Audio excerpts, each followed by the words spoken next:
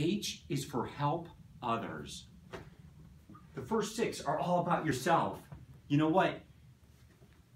That's great, but it really doesn't matter if you don't make a difference in the world. And that's why I would challenge you to find ways to help others.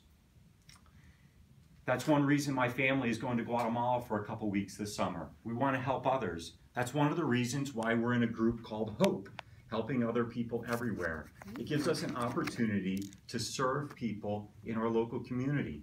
Find a way to help others.